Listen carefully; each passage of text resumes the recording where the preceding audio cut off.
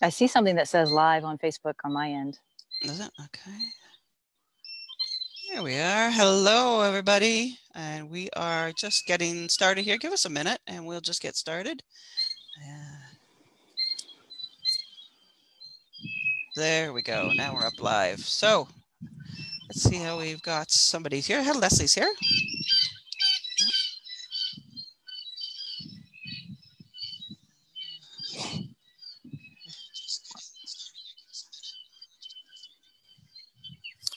Not sure why my sound's coming through on both. That's interesting. Sounds off on the phone, but it's not off on the phone. There we go. Yeah, I can hear it too. All right. We'll give it a minute just to see who else is here. Hey, Denise is here. Debbie's here. Yay. Hi, Debbie. Okay, so I'm going to have to just turn that phone and close that phone down. Anyhow, thank you all for coming. I'm sure hopefully others will join us as we go along. And welcome to interview number 2 for Humanity Needs the Horses. And we have another interview from the field. And this time we're coming from the south of me here. So I'm coming to you from Toronto, Canada. And if those that don't know me, my name is Linda Watson, and I am the founder and publisher of Equine Leadership Magazine. And I have set up my house so we have past issue front covers in behind us. And here is what this year is going to look like once we get it published and printed, or once we get it printed. But that's going to have to wait for a little while. So thank you for coming for interview number 2. And I would like to introduce you to Kim Hallin. She's coming to us from the States today on a beautiful day, as I hear yesterday was not so beautiful. So we are being blessed. Thanks for joining, Kim. Thanks for joining us here. Yeah, thanks, Linda. I'm so excited. I really feel honored to be here. Awesome. Well, we are honored to have you.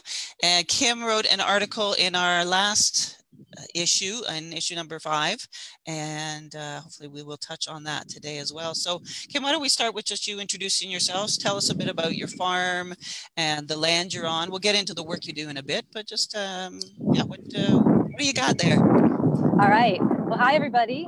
My name is Kim Hallin, as Linda said, and here on my farm, which is just a 3-acre farm, so small probably compared to a lot of the farms you're going to visit through this series. I'm located just outside of Charleston, South Carolina in the United States. And I've lived on this farm for almost 20 years. And let's see, I did not grow up with horses. I grew up in St. Petersburg, Florida. I was one of those kids that came out of the womb loving horses, although there's no rational explanation for why, because no one else in my family is a horse person. And kind of grew up learning sort of the traditional ways with horses. That my only access was through a Girl Scout summer camp where I learned to ride every summer. That was really my only access to horses growing up. And then attended college picked my college because it had an equestrian program. So the early part of my life was really kind of more traditional type riding and training. And then I didn't own my own horse myself until I was 30 years old and moved to this farm shortly after that. So I've been here, like I said, 20 years now. I don't know, what else did you want to know, Linda? Oh, for some reason I can't hear you, Linda. Oh, helps if I unmute. There we go. Tell us about the horses you have there. And what else do you have on the farm? I know you have something else too. Yes. So obviously you see one of my horses behind me. This is Marcus. Currently I have 4 horses here on my farm. I had a herd of 5 for a while until unfortunately in January I lost my herd elder, who he had been with me for almost 20 years. Marcus is a thoroughbred warm blood cross. He's huge. He's 18 hands. Obviously, as you see, a beautiful gray.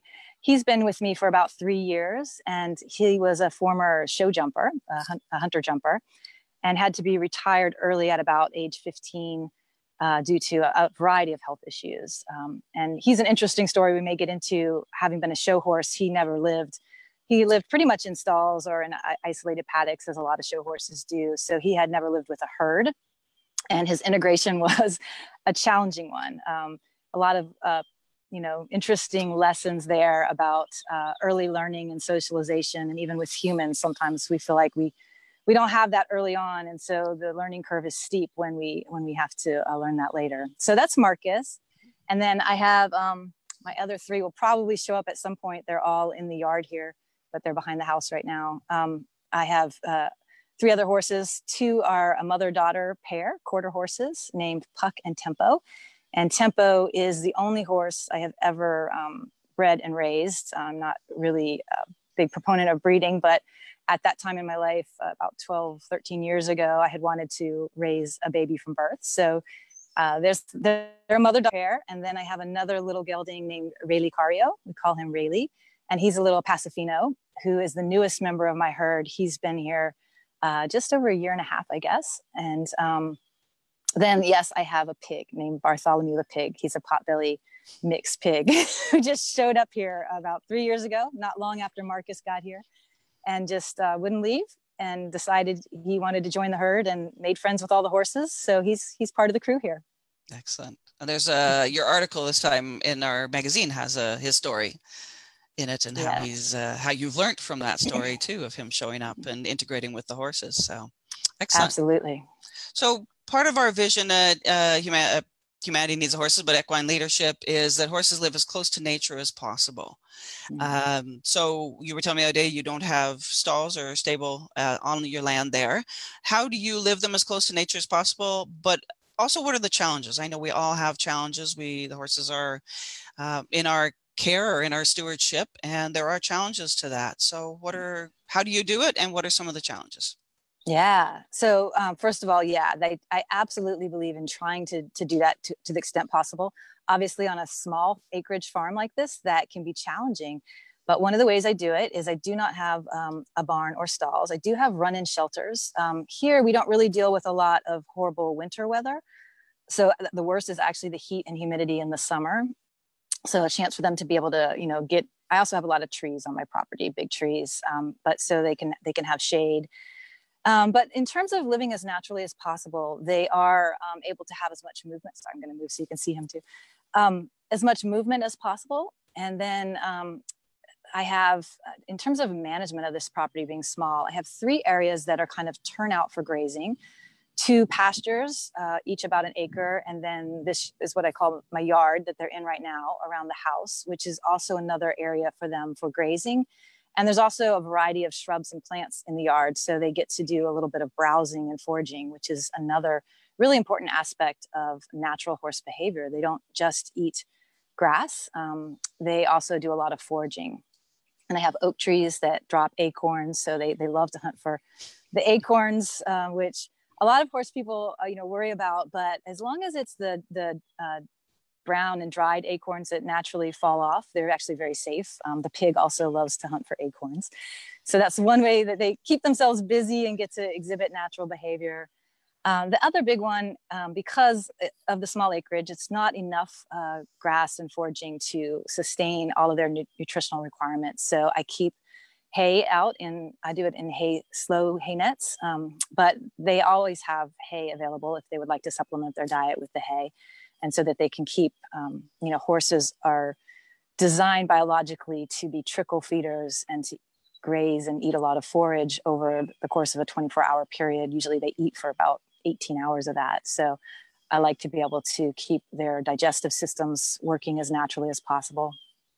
And then the other big factor for me with my horses is giving them as much choice as possible and different microenvironments to explore, even on a small property.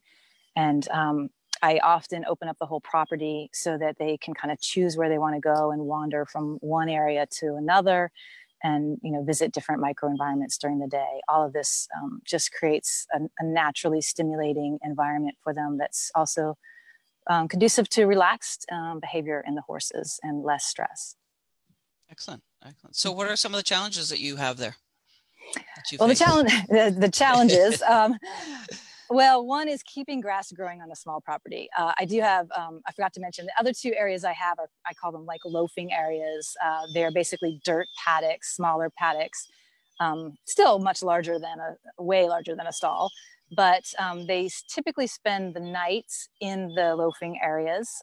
So they're not turned out 24 hours a day. Otherwise, my whole property would be nothing but mud. This mud back here, I was telling Linda earlier, is because my pig was doing some loafing after the recent rains. But that's the thing, animals are tough on property. So one of my challenges is balancing their need to have freedom of movement and grazing and foraging with, resting the property enough that I can keep grass growing. So I have to manage and move the herd around a couple times every day in order to be able to do that. So that's one of the big challenges here.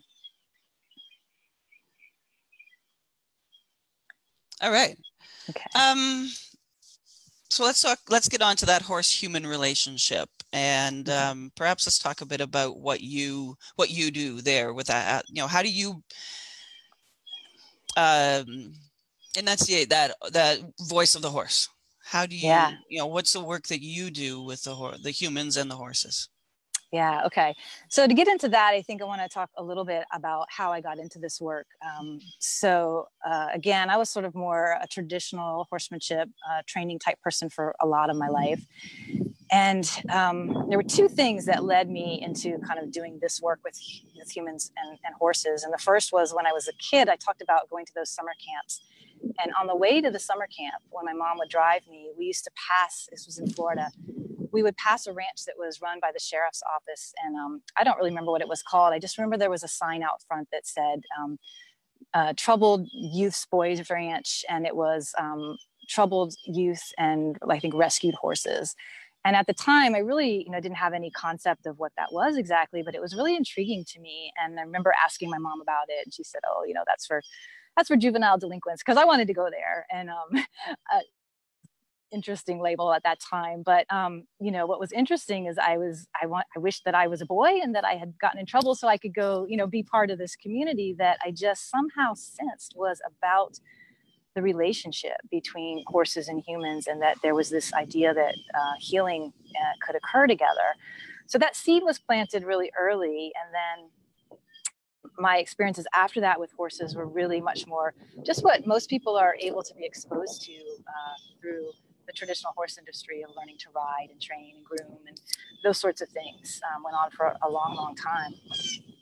And then when I had my first horse at age 30, I was married already at that time and had some unhealthy relationship patterns in my own life. And that marriage, that relationship was actually quite unhealthy for both of us, honestly.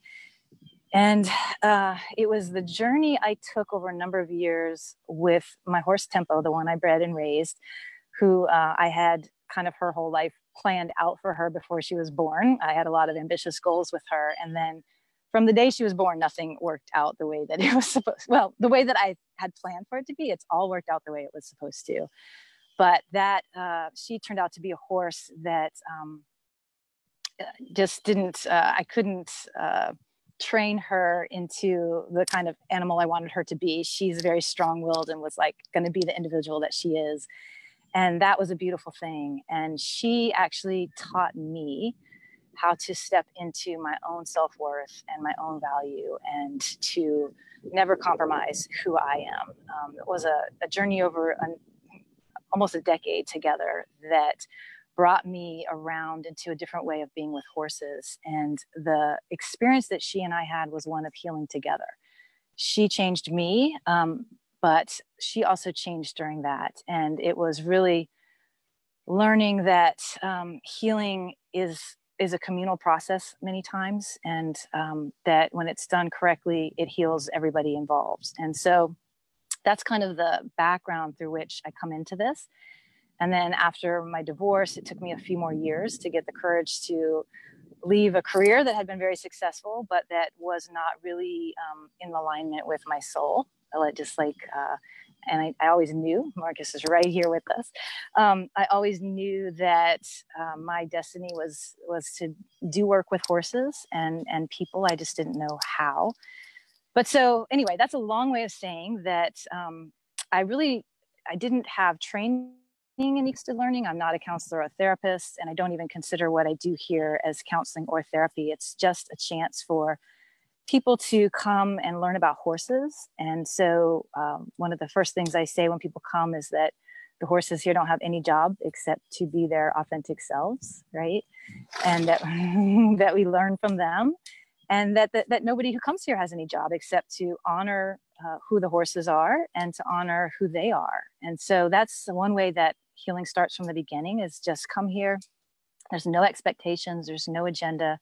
We're just going to relax into learning about each other and honoring who we are and how we feel in the moment. And then things evolve from there. So typically we'd spend a fair amount of time doing herd observation in the beginning.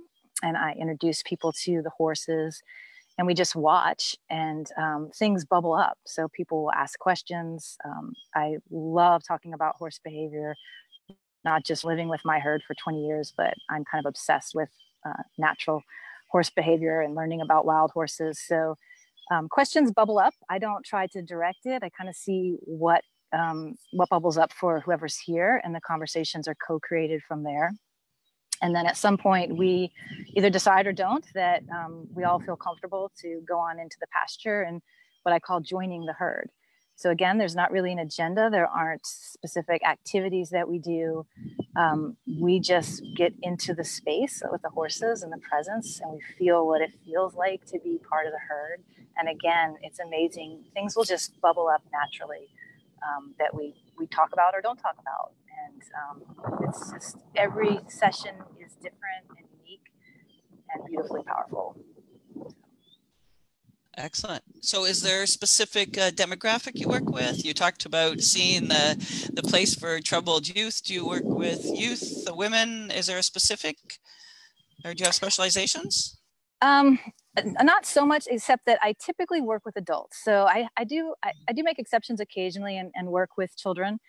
But I really love working with adults. And I tend to, I think just because of the messaging I put out and the marketing I do and the kinds of things that I publish, a majority of my people are women, but not all. I definitely have a core group of men who come and enjoy the horses and are part of my programs. So I would say the demographic really is just adults. And it's really anyone who, they sort of come, I think, with already a curiosity about horses. They're interested in learning about horses.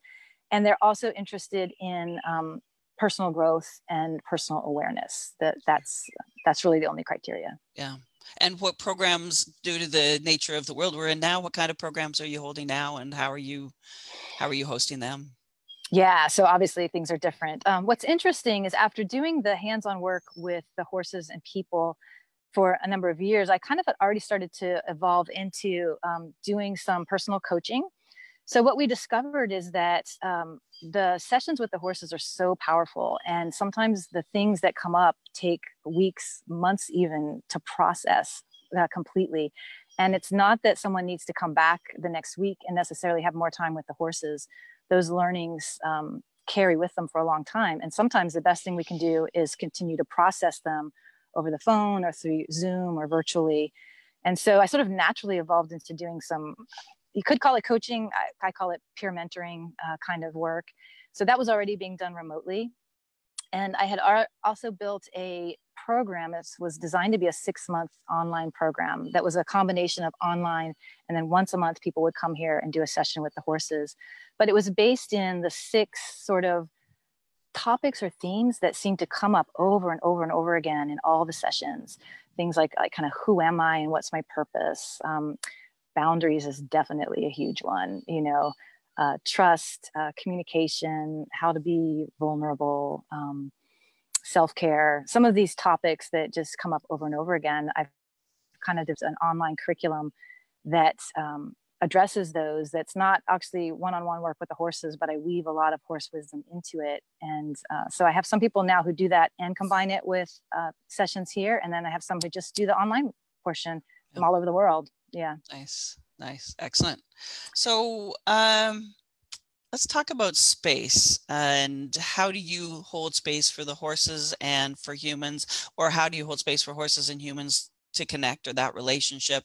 And I know when we were talking the other day, you added something onto that horse human, you added another aspect to that. So we talk about a little bit about how do you hold space for each, and how do you create that space for each to thrive and evolve?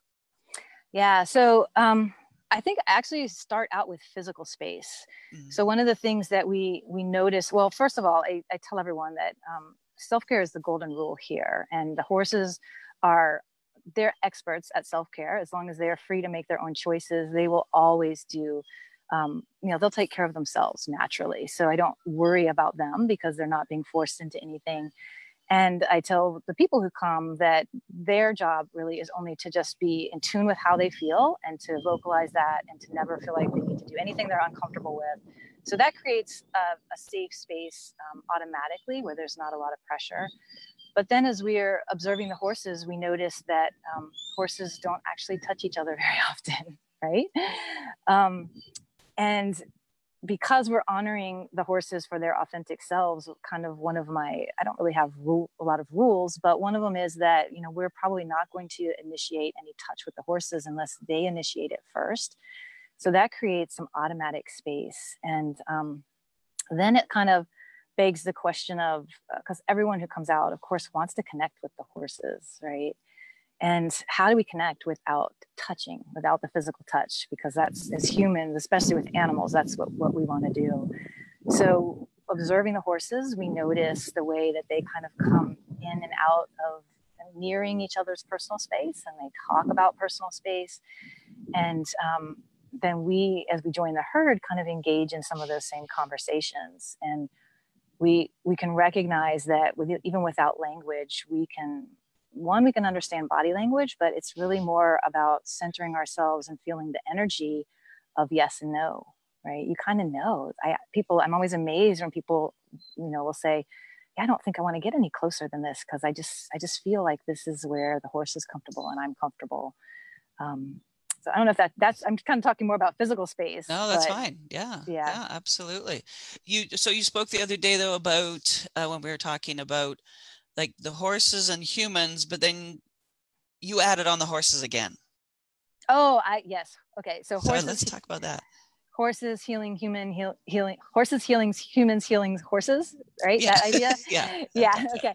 That's that sort of cycle of So the best way I know how to talk about this is that none of us, horses or human, kind of get through our journey in the domestic world without some kind of trauma. I hate to use that word because it seems so severe, but we have challenges. We get hurt. We have physical and emotional wounds going through life. It's in the domestic world, there's so many pressures on us, horses and humans, to comply with and kind of become who others think we should be or ought to be.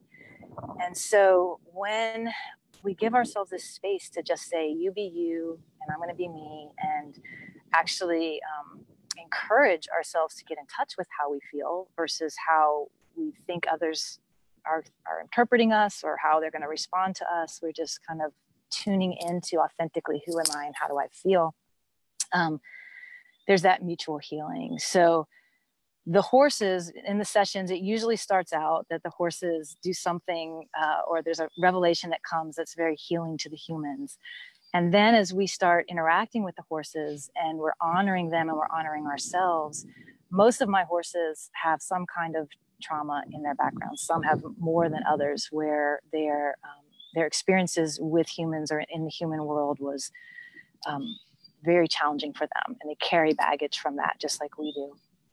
And to watch as they shed those layers of either insecurity or fear or stress or anxiety, and their true self comes out and they start interacting out of curiosity and trust and playfulness versus, I'm supposed to stand here while someone pets me or whatever it is that they've maybe been taught in the past, just like we're taught to behave certain ways, they're taught to behave certain ways.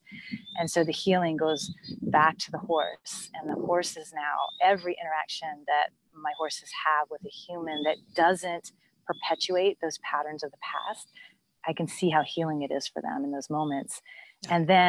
And then when the human realizes that they've helped the horse heal, I can't tell you like the amount of healing that does to the humans, because they came thinking they're just going to learn about horses or maybe get some healing themselves. They never occurred to them that they were going to be able to help the horses, especially people who've never been around horses and think they don't know what to do. that is sometimes the most healing aspect of it. So that's that cycle of Yeah. horses healing humans, healing horses. No, that's beautiful. That's or the other way around. Absolutely. And we don't often think of it that way. So that's a really nice and a new way, a new perspective to take back. So let's move into your story. I know your story as of late is interesting, and I think it sheds a lot of light on what we're going through right now and how the horses mimic it in their lives and their history. So over to you on that one, and or on any other stories you wish to share of clients or anything like that. But I think your story is, we need to hear that. So you talking about recently when I've been sick? Yep. Okay. Yeah. So yeah, I've actually been in kind of self-isolation a little longer than most everyone else has, because early on, at least here in the US, so early in March, I had been working at a festival where I was working a kiosk booth. This was just to help out a local festival. And I'd been interacting with lots of people and scanning tickets on phones and putting wristbands on. So people from all over the world. I had been interacting with hundreds, sometimes thousands of people an evening. And I was aware of the COVID-19 and, kind of that it was supposed to be heading to the US and all of that. And so I noticed that, and the people that I worked with in the kiosk had some underlying health conditions. Some were older. So I was really conscious of being enclosed in this space with them if I was feeling sick. And I started to, feel a little sick, had a little fever.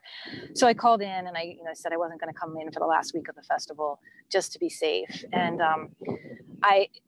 at that time, testing wasn't really widely available here, and they were still having the criteria of, only if you've traveled overseas to certain places could you qualify for testing. So I never was able to get tested, and so still don't have a confirmed answer as to whether I had COVID-19, but definitely my doctor and I are both pretty convinced that that is what I had. But I've now been feeling like 100% again for about a week, but I was sick for at least 4 weeks, off and on, not bedridden and not sick enough to be in the hospital, but definitely not my normal self.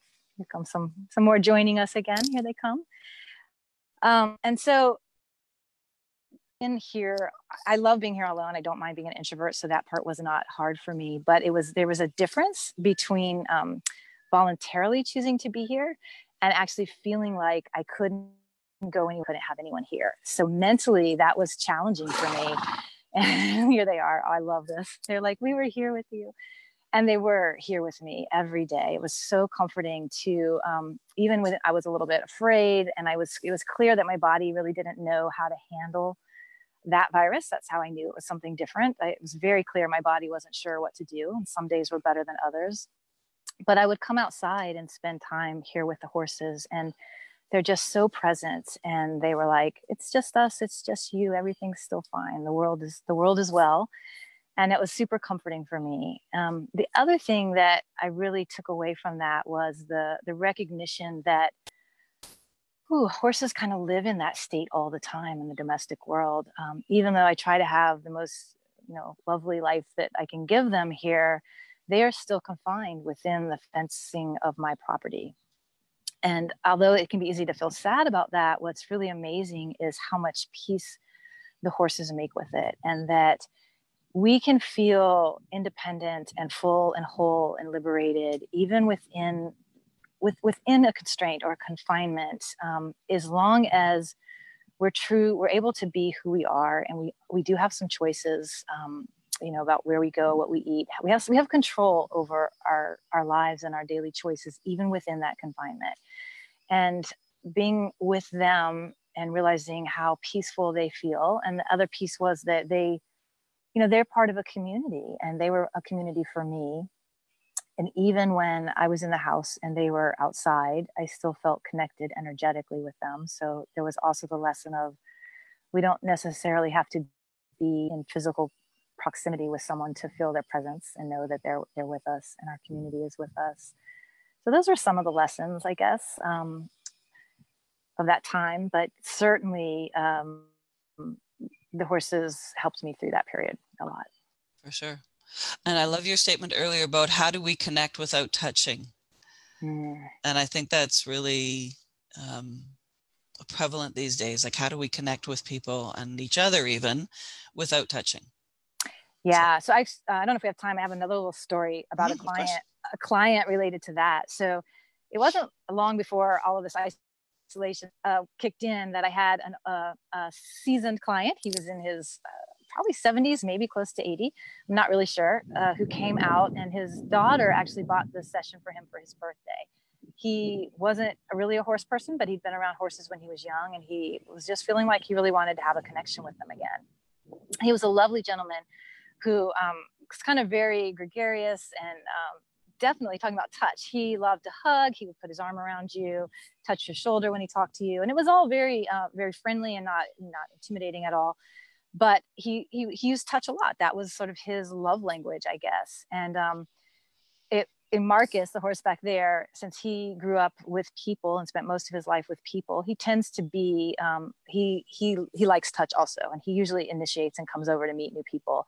So they had an immediate connection, and the gentleman, that felt really good to him. But it was funny how he immediately honed in on the horses that had not come over, and especially Tempo, who's the one, I don't like to label them, but she's typically the one that is least, she's most protective of her physical body, and really doesn't, she wants to be in control of touch if it happens. Let's put it that way. She prefers that. And he immediately honed in on her and was kind of like, I wanted to connect with that one, which is so funny. Like, all right. And so I said, all right, let's go in and see. And, again, I teach them to honor what the horses are saying. And Tempo just kept repeatedly telling him, really not closer than 5 or 6 feet. That's about where I want you to be. And so he was feeling really frustrated with that and kind of rejected, which is kind of our human response to when the horses don't want to initiate or interact with us physically. Yeah. And I kind of said, well, after I let him get a little frustrated. He was honoring her, but he just felt sad, I guess, that he couldn't connect. And I think he felt sad for her. And I said, well, what's interesting is this whole time we've been having this conversation with her, she's saying no to you coming closer than, 5 or 6 feet, but she's staying right here. She had the whole property. She could have gone anywhere. Yeah. She's not leaving you. And he's like, And I said, so I think she wants to connect with you. Just maybe we can think about doing it on her terms if you want to connect with her. And he said, well, I don't know how to do that. And I said, well, let's think about what we've watched the horses do. And one of the things that horses do is they'll synchronize. So they line up their bodies parallel to each other. Sometimes synchrony is a sign that they are connected emotionally when they're out grazing. So I suggested that he keep that distance that she had designated, 5 or 6 feet, and he stand parallel to her shoulder and face the same direction she was and line his legs up with her front legs. And I said, just, get present with her. And if she takes a step, you take a step. If she leans her body, you lean her body. Like, get really, really present with her and connect emotionally, and then just mirror her with your body. And so he started doing that. And I walked away. The daughter was here too. And I mean, we walked away and we're talking for like 30 minutes and he's still at it. Right. And they are just into it so big. And so finally I kind of walked back up and I was like, so how's this going? And he's like, oh my gosh, this is the most amazing thing I've ever done. She totally gets it. We're playing a game. Sometimes she's stepping first and I'm following, and sometimes I'm stepping first and she's following. And he was just blown away at the level that they connected without touching each other. And here's what's really interesting. Later, when I debriefed with him in a more formal way, he said, this has changed my perspective forever. Wow.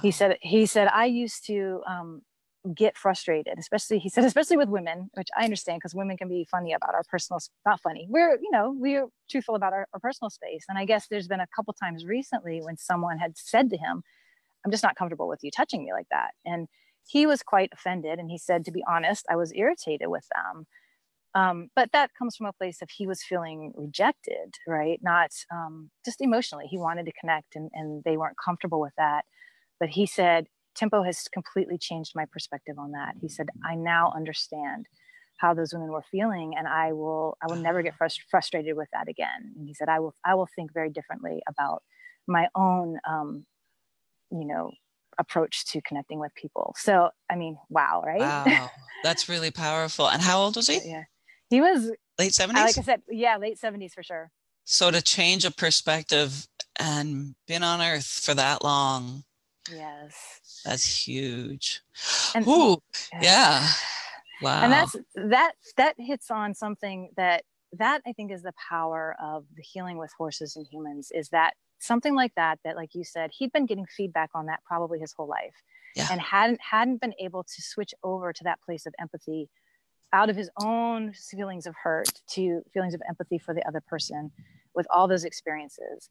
And for me, when I had gone through years of marriage therapy, and I had not been able to understand what Tempo, same horse, Tempo helped me understand, which was there was an incident I had with her that really showed me. So in my marriage, I allowed myself to be controlled and manipulated, right?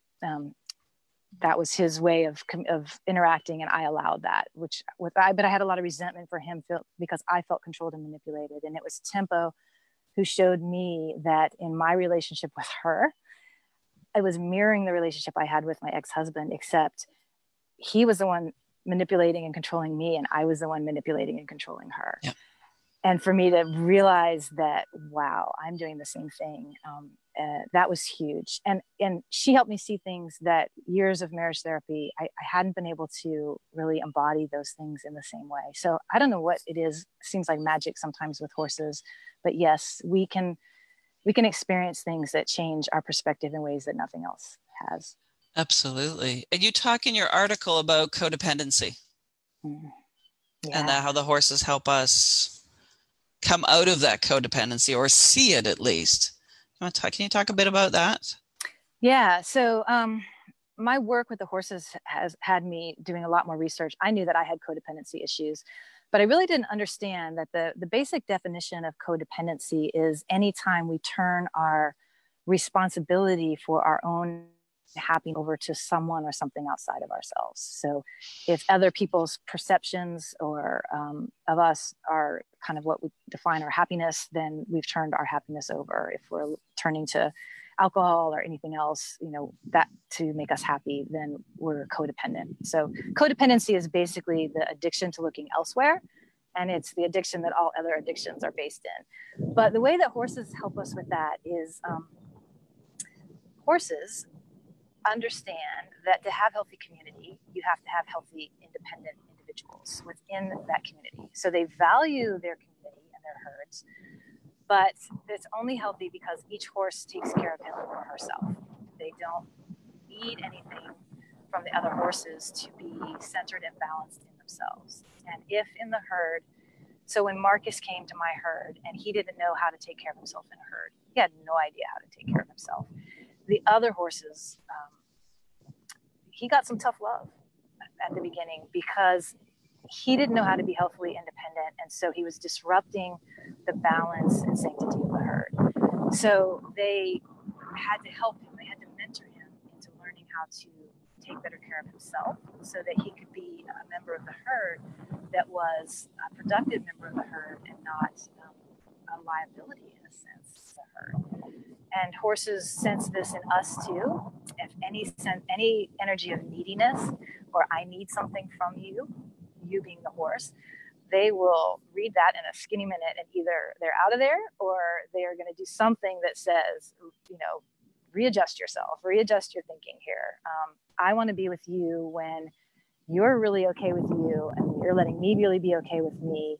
Then we can be together in a place that is just enjoyment of each other and not needing anything from each other. So I guess that's Excellent. how I would explain it. Excellent. No, beautifully said.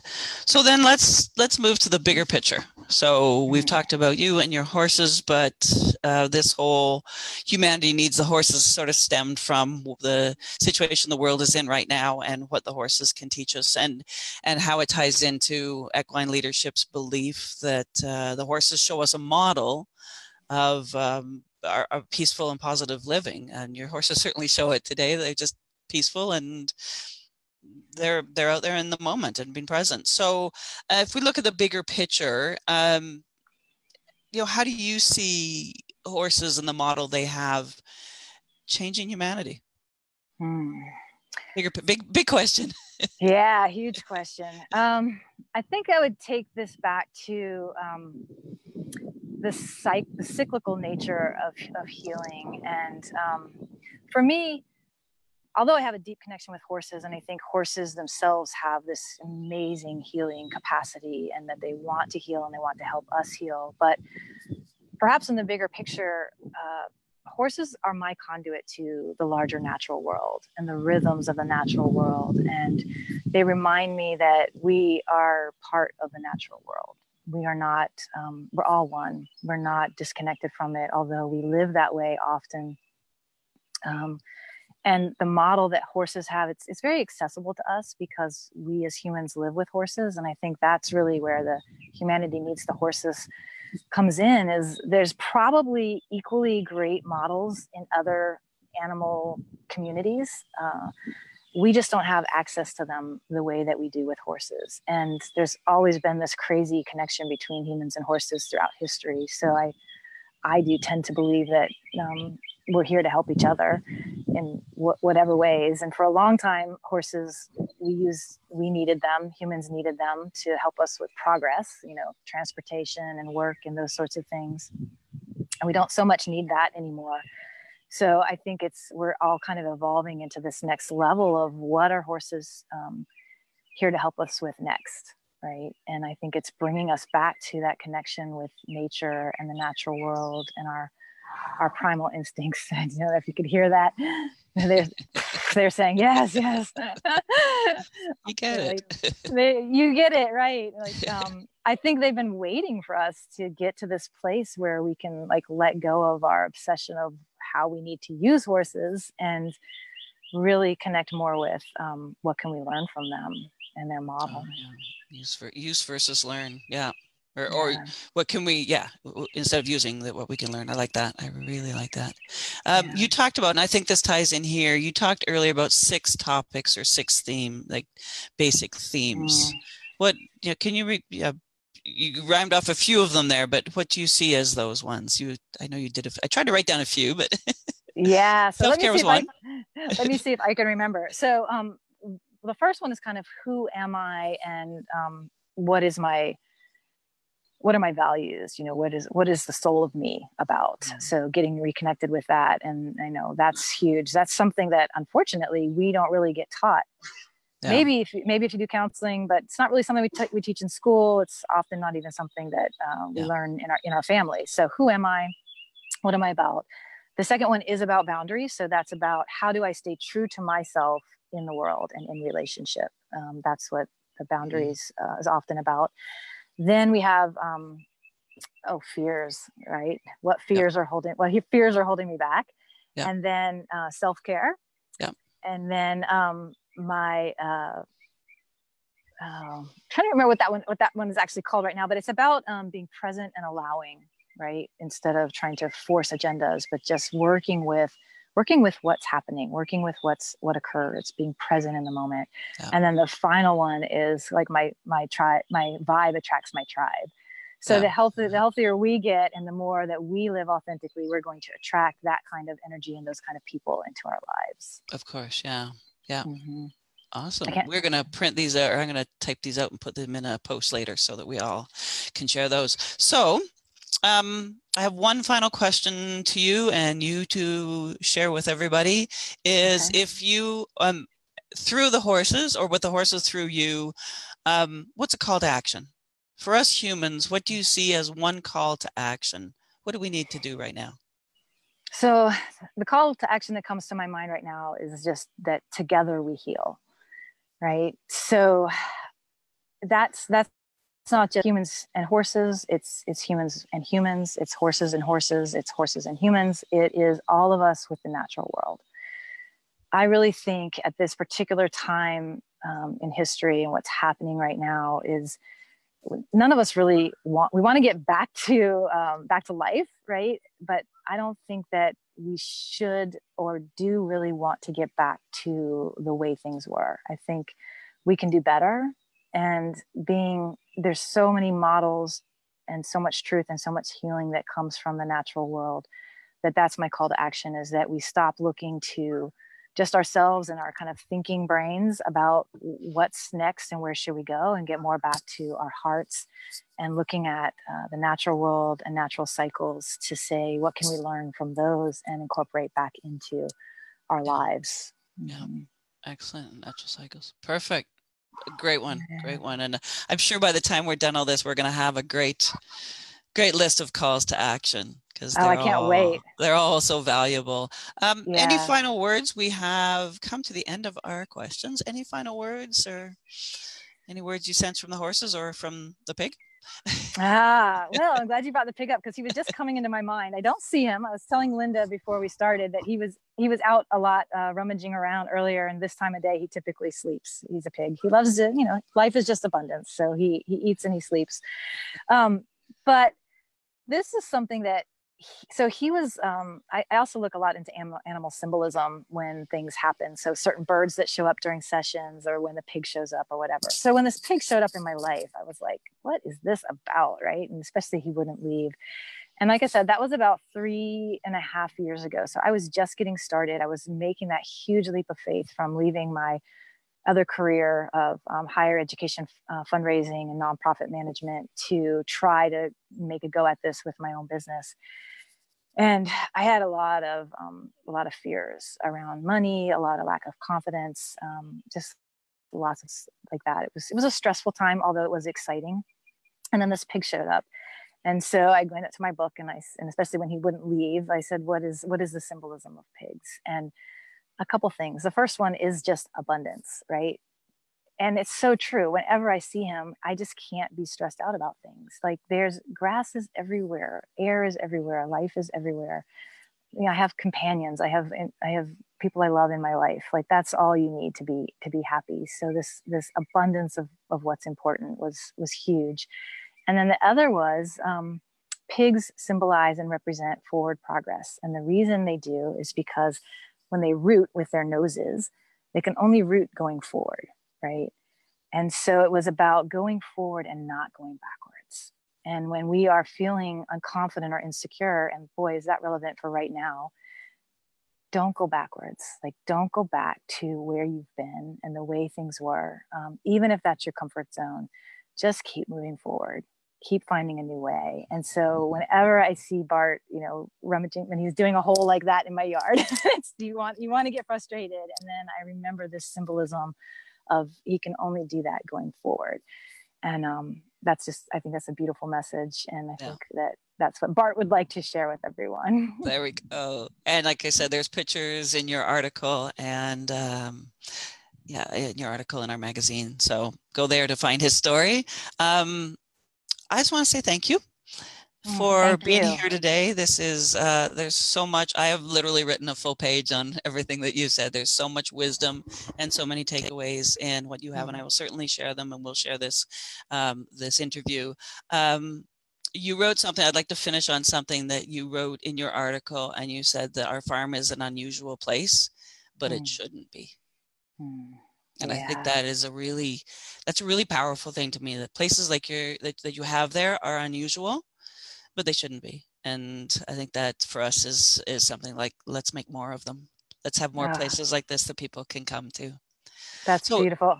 And Linda, I want to thank you, because you actually, through this work, through the magazine, through these interviews, you are actually helping to make that happen. I think just spreading awareness about all the ways that people, I love Debbie's interview, and I can't wait to see the others, to learn from everyone else about what they're doing. And the more that we see these models, gives people courage to step into it themselves.